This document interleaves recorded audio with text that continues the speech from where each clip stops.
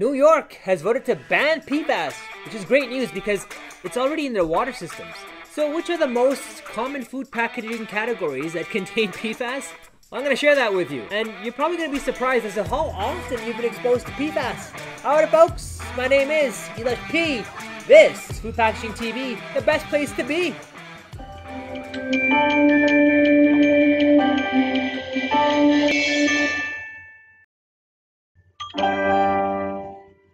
So it's official like Cardinal in New York. The legislators have passed a bill now banning the manufacturing, sale, and distribution of food packaging containers that contain PFAS chemicals.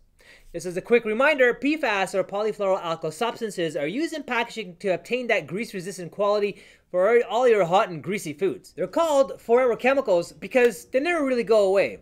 In fact, they accumulate in the environment over time, which is why New York has contaminated water with PFAS, and they have moved to ban PFAS from the food packaging because they will be a means of exposure to the chemical, and PFAS has a known detrimental effect on the human body and adverse effects on your kidney, your thyroid, and hormones. And they're even linked to causing testicular cancer and kidney cancer. It also creates a long-term problem when these PFAS-laden products are disposed into compost or garbage because the packaging breaks down. But it also releases PFAS in the environment, leading to the contamination of the soil and air and water, which is what's happening in New York. According to a study by Safer Chemicals and Healthy Families, along with an advocacy group called Toxic Free Future, they had studied 6 top supermarkets in the US, including Kroger, Trader Joe's, and Whole Foods.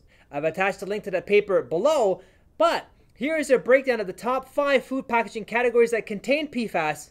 Get ready for this. So these are in no particular order, starting at number 1. Takeout containers. They include the 4-fold boxes. Now, not all 4-fold boxes will contain PFAS. They made it very clear that there are some brands that use special formulas such as Cascade Sunoco's Flex Shield, which is a proprietary coating technology and is compostable. But on the flip side, there are cartons that are poly-lined, which is polyethylene. It's a plastic liner that used to achieve grease and water resistance, but it's no longer compostable. Under the same category of takeout containers are molded fiber clamshells. The Center for Environmental Health found that molded fiber products consistently tested for fluorine. Number 2, bakery or deli items, starting with paper wrapping for sandwiches. Now, brown sandwich wrap may or may not have PFAS, depending on which brand you buy. So please ask your distributors to verify that there are no PFAS chemicals in your sandwich wrap. The next one in this category are paper bakery bags or cardboard boxes. The same applies here. They did find high fluorine content in these items, but you can find products that are fluorine-free in the market. The third one in this category are cake boards. If you're using gold or silver laminated cake boards, they may be likely treated with PFAS to hold that grease-resistant look on the board. Again, ask your suppliers for more details. Number 3, single-use plates. If you find plates that are marked grease resistant, it's a high probability that they contain PFAS, and that also includes bamboo.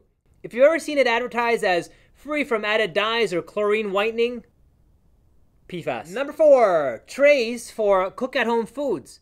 What they tested were cardboard circles underneath refrigerated items for pizza, or even paper trays holding microwave-safe or microwavable pasta. And all of these were fluorine-free, but do note that microwave popcorn has the highest contaminations of PFAS, and that's something to stay away from. And at number 5, we've got baking or cooking supplies. Now, these include baking cups, rolls of parchment paper, and non-stick aluminum foil, and wrappers for butters of all things. And all these items, they tested fluorine-free, but noted in the study, the European Union analysis of PFAS for food contact materials, 24% of butter wrappers tested positive for the fluorine. So what's my recommendation?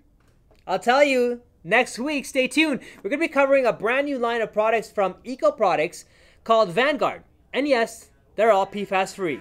And that's all for Food Packaging TV. Thank you for joining me. My name is Elish P. Please do the subscribes, the likes, the shares, the comments. Let's hug it out.